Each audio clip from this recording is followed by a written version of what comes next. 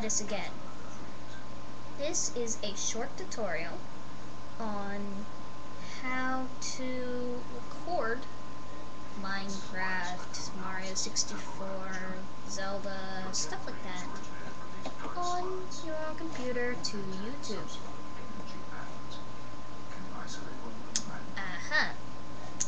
So what I'm going to do now is start Manycam like the screen's telling me to, because I'm too stupid to do it.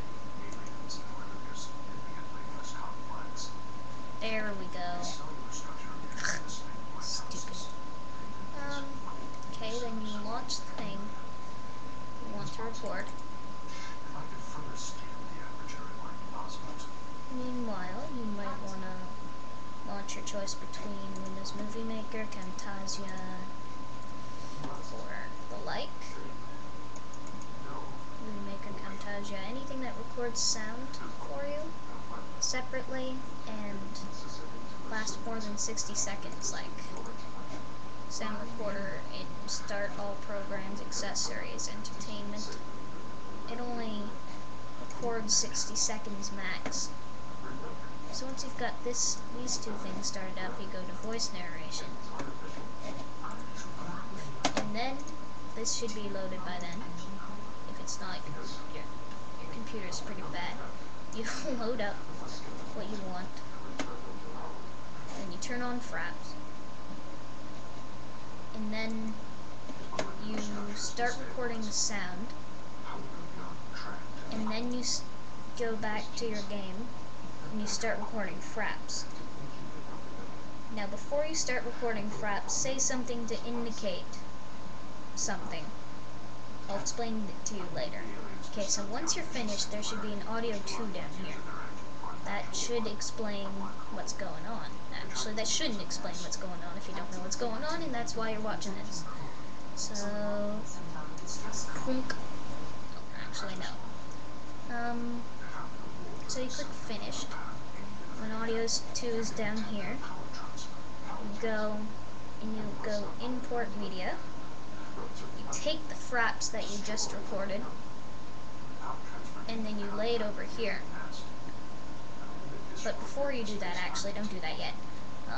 Before you do that, you have to cut out the time, I told you earlier to do the indicator thing. Well, now, you take from the indication, from the start to the indication, and then that takes out the time, the empty space, before you started your game. And it seems as if you're recording both at the same time. I feel like I've just ruined my secret, but then you import the Fraps movie, because if you do that first, then you'll cut out, unless you know how to do it, because I can't seem to figure it out.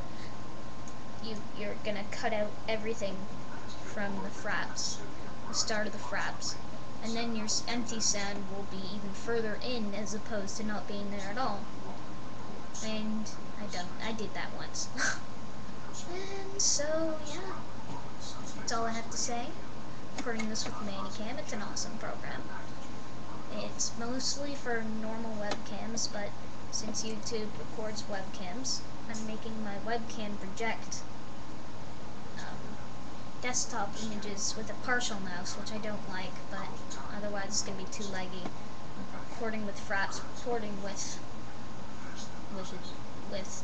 Camtasia, which is recording with Fraps, which is recording with the game, which is recording with Manycam. It'd be too much for any supercomputer to handle, so, alas. No, don't hit the stop button, no!